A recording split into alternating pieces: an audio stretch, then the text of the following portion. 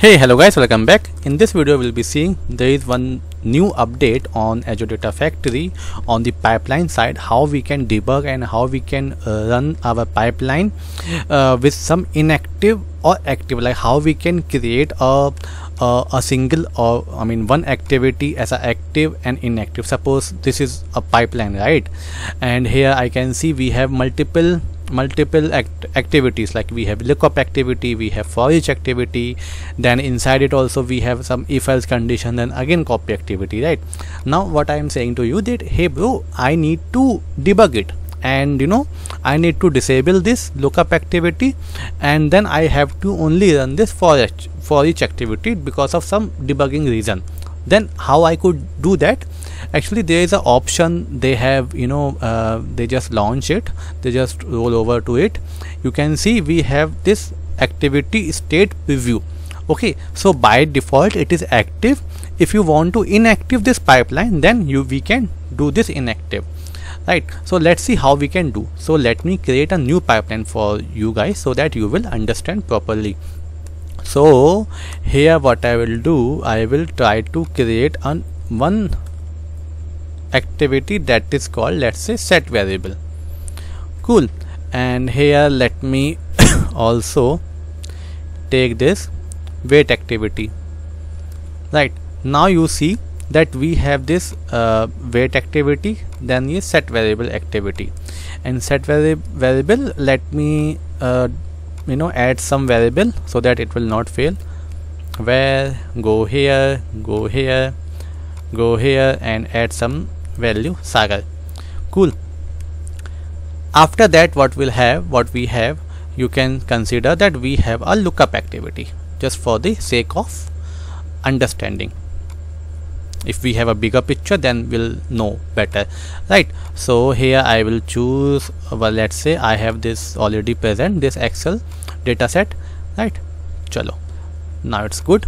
Now what I am saying to you, ki hey, I want to debug this pipeline, and what I want to do, I do not wish to run this wait activity. I want to disable it. So what I can do, I can go here and disable it. If you can see that by default this activity was active, right? And inactive means you can say that we can also set there the status, like whether you have to give the status escape, failed, or whatever, right? So we can give here wait we can give here succeeded. Now if I run this, see, it's saying that it is not active, so it will not run this, it will not run this activity. So if you can see here that the set variable activity has been run, and then it skipped, right? If you can see that if I go to this input option also, right, and even though in the output option you can see that the activity wait is inactive and its status was set to succeeded. So it is inactive, it did not run actually. And then here is the output.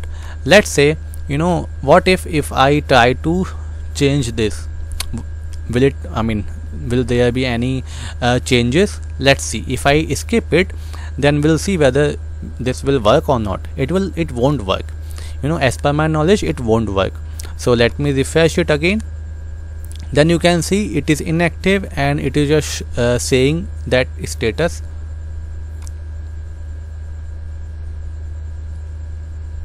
Okay, you can see it is skipped.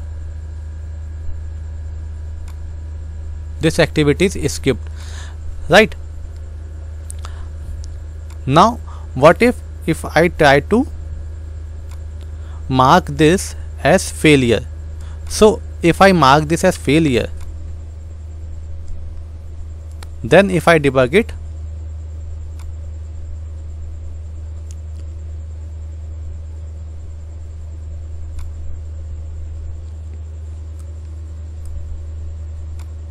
then you can see also this activity did not run, right? This activity did not run because what I am saying ki this is failed now.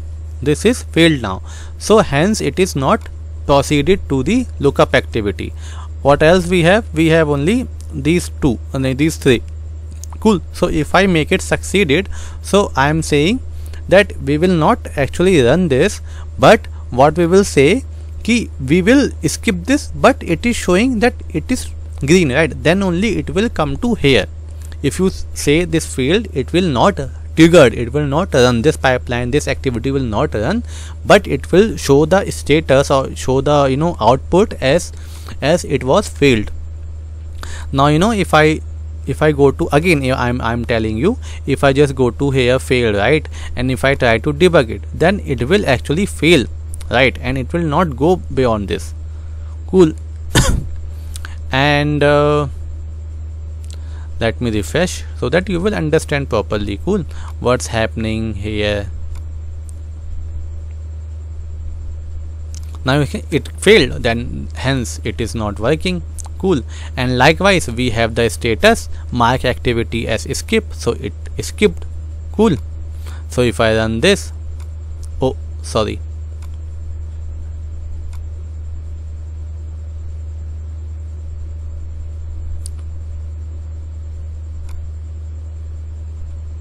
so you say it is skipped. Cool.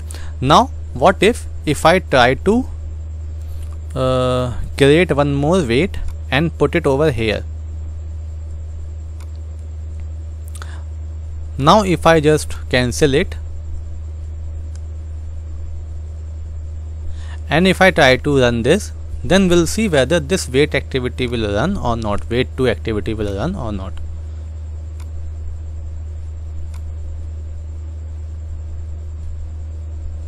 This is also not working. So what it is saying that hey, everything is skipped from here.